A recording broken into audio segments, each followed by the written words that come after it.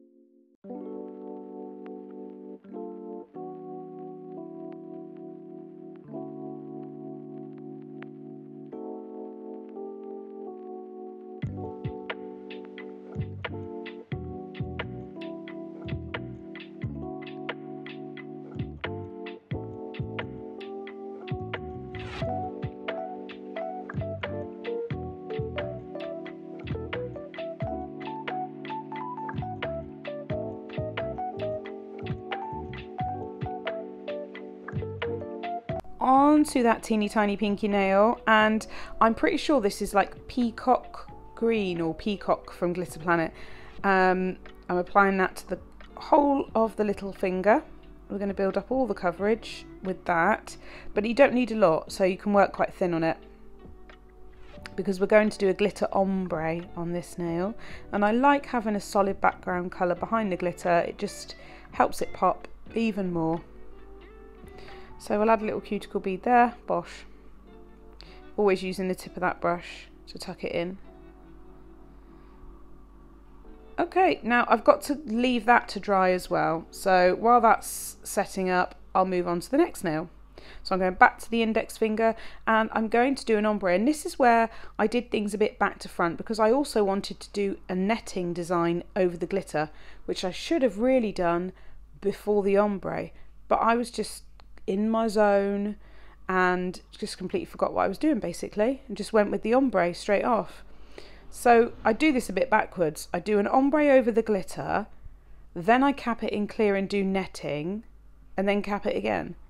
No, then I apply glitter and then cap it again. So yeah, you'll see what I mean. It's a bit back to front, but it actually looks fine. So there you go. A little bit of an experiment going on today. Tucking in those sides as I go. It's really easy when you're doing designs like this for the kind of shape to run away with you, and before you know it, you've got maximum bulkage to try and file down later on. And that's not a big deal if you're okay with an e-file, but if you're hand filing, it's going to annoy you. I'm sorry about the noise.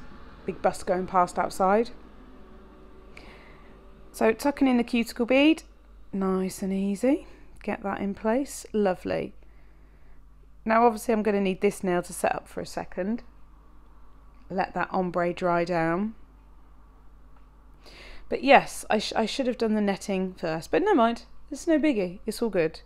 So now it's set up, I'm going to cap it in clear, but I'm only doing a thin layer because I want to do some netting. I feel like I haven't done netting for ages, and I love working with netting. I absolutely love it, it's so much fun to work with. So I'm going to encapsulate the glitter. Like I said, it doesn't need to be super thick, but just enough to get that pattern imprinted into it. And then I'm going to take my little bit of netting and I'm going to pop it into my clear acrylic just to give it a coating to stop it sticking. And then I found it quite hard putting it on a practice hand. It's way easier to do it on a person because they can push against it and give you a bit of resistance. I found this a bit tricky, so I took it off because I'd already done the bottom half, and then I just did a bit more above it.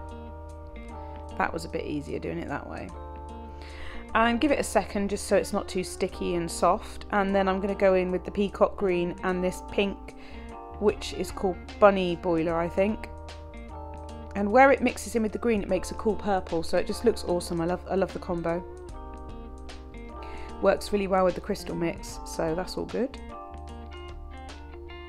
There we go.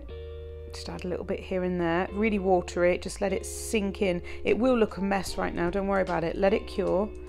Go back to that pinky. We're going to do glitter ombre. More glitter at the cuticle, ombre and down to the tip of the nail.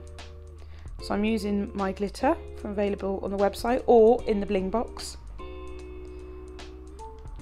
We'll just pop that in there. Beautiful. And as you can see, I'm just kind of brushing it down the nail gently and playing with it almost, so that you can tease little bits of the glitter further down the nail without too much bulk coming with it. You get a bit more control, I feel, when you work with raw glitter. There we go. If I need any more coverage, I'll just tap the raw glitter in, but it's pretty good. We just need to take a little bit further down the nail, and that's that. So I'll just grab myself a little bit, pop it where I need it, and then feather down a little bit more. Nice and simple. And because that colour layer underneath is nice and thin, it's not going to be bulky. Now that needs encapsulating, so once that glitter has set in place, then you can encapsulate. The rule with glitter is if it ain't matte, it ain't capped. So your glitter needs to turn matte. You see the colour changing as that clear goes over it? That's what you want. That lets you know that it's all safe and encapsulated. That's what you need to achieve. So I'll let you watch this bit.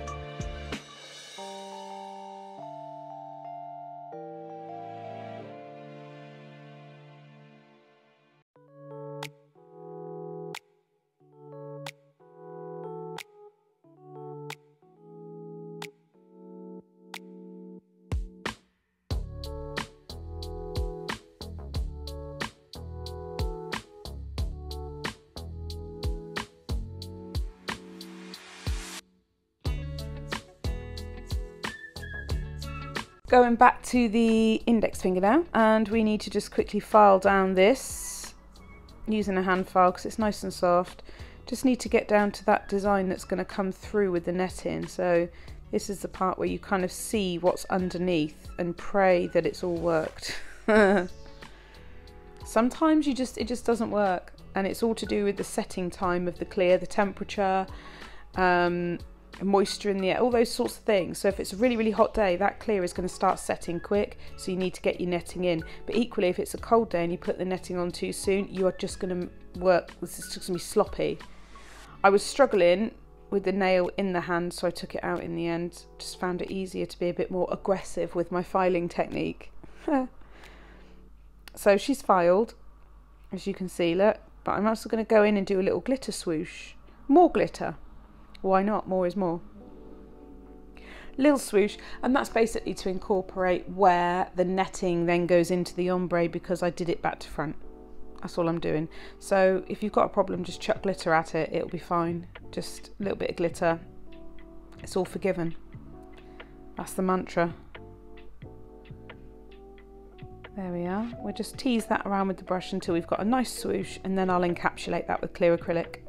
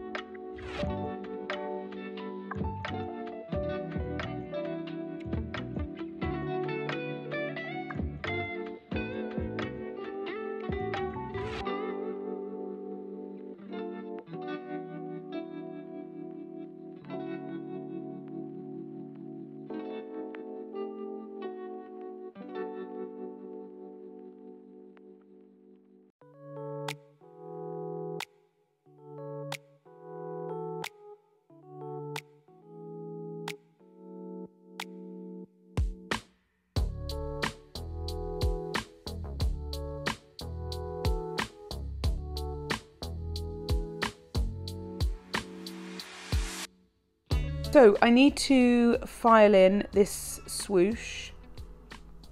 I'm going to hold the file right up against it, just give it a file, sharpen it up a little bit, and then I will go in with the peacock green colour and just follow the line of the swoosh really.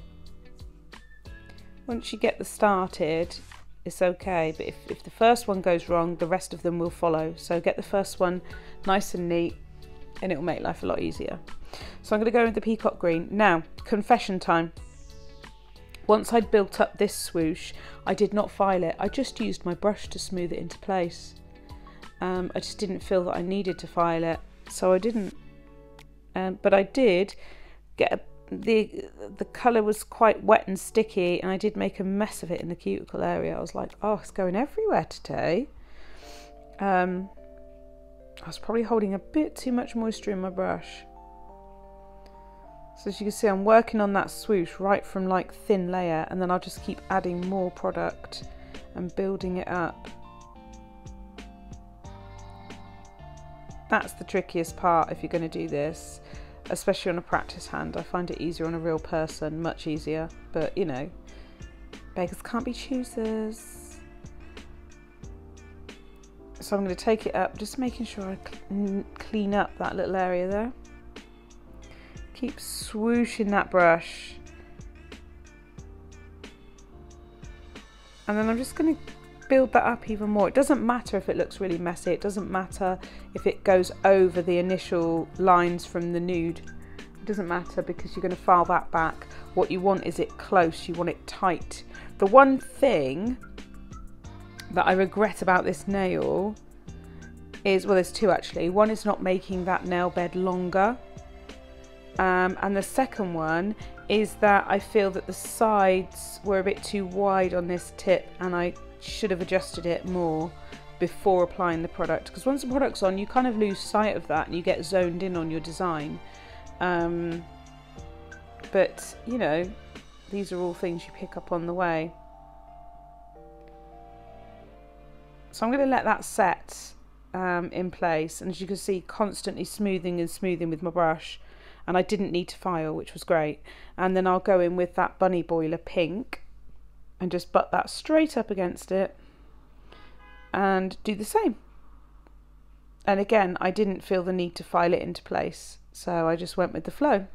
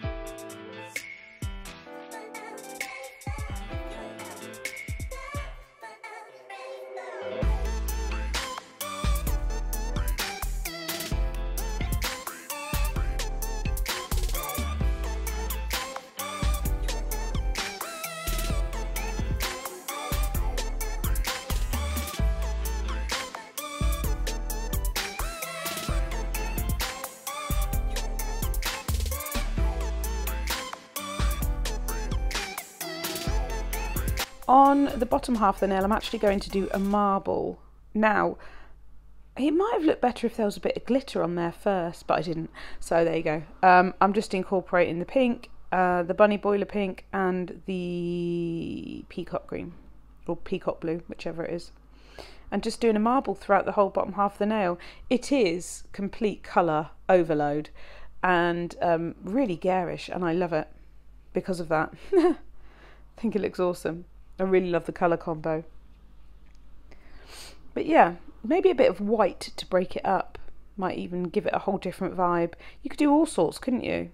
As I'm looking back at it, I'm thinking of different variations now, which is awesome. We'll carry that through the nail, and then obviously that, especially that design area, needs encapsulating, and the structure needs to be built throughout the nail.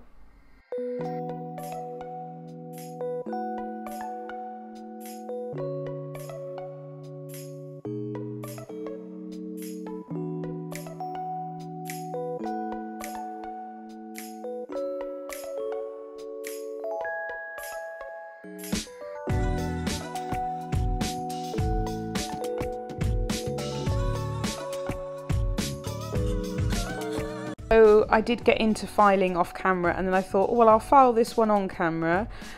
If you are hand filing, it is doable. I'll show you, because I'm using 180 grit, and this acrylic's quite soft. It does file quite easily, but it all depends on the system that you're using.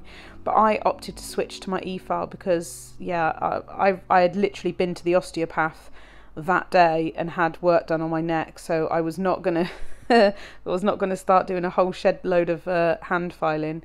And my Melodysusie, I've got the e-file and lamp 2-in-1, and it was on a medium speed. It was munching through this with a medium bit as well. So yeah, we just got on with that, and as you can see, nice crisp lines, looking really lovely. Really happy with how that turned out. I'm only really doing the bulk of the 3D work with, or 3D work, smile line work with the e-file. The rest of it I'll file by hand because it's not too hard, but this was like a lot of excess acrylic to get out of the way.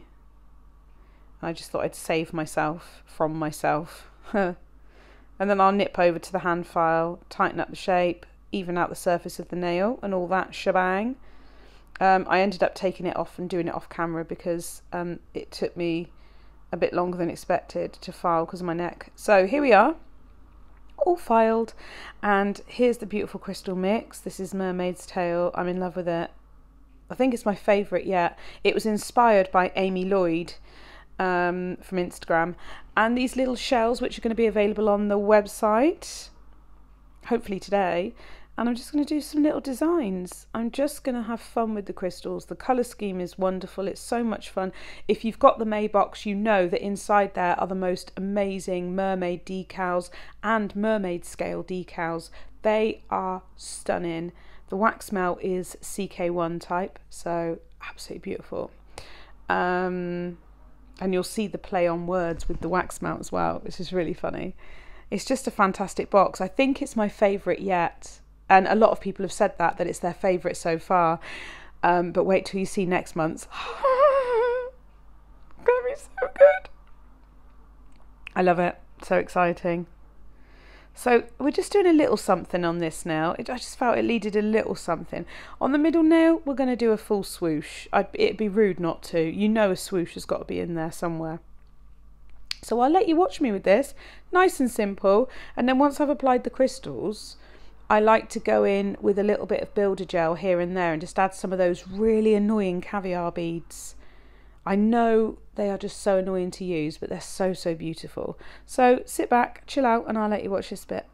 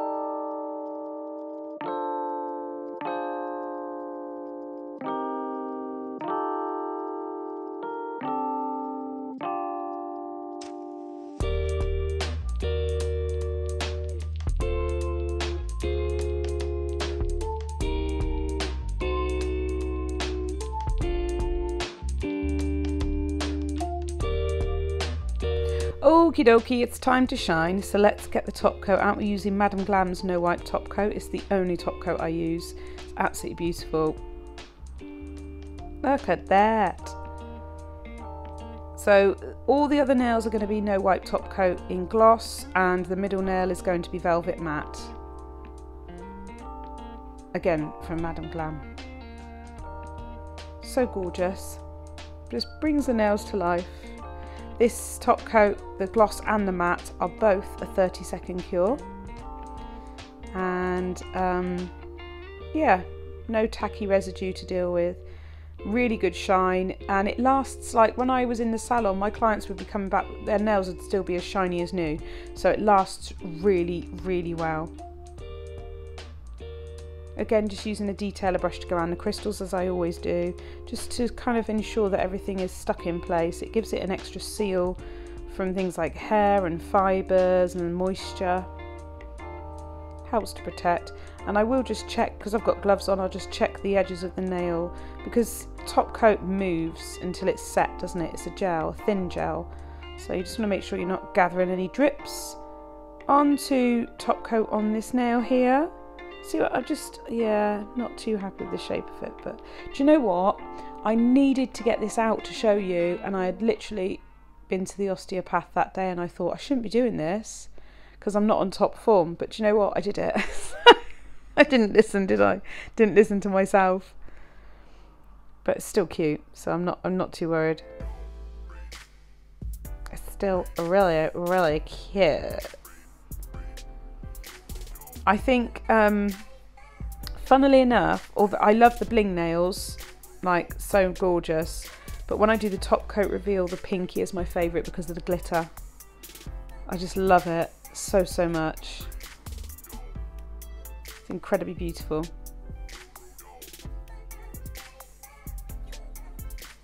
Yes.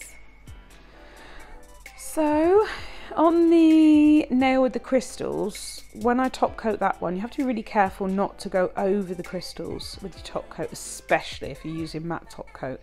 But any top coat really, you need to go around the crystals. So I'm going to be careful. I'm going to use the bigger brush for as much of it as I can, and then I'll switch over to a detailer brush if I get into any tight spots.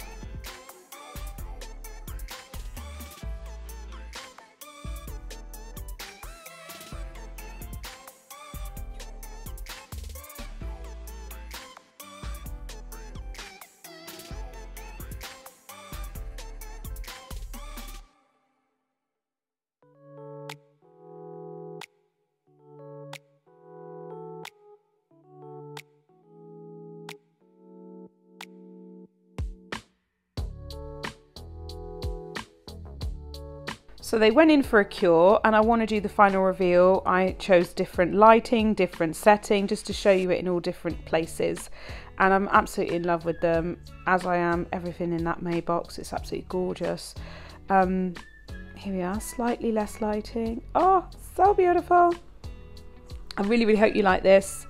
Let me know. Yeah, let me know if you've got your box yet. Let me know if you love it, and I'll see you in my next video. I'll leave all the links in the description box and discount codes and stuff. Tally bye!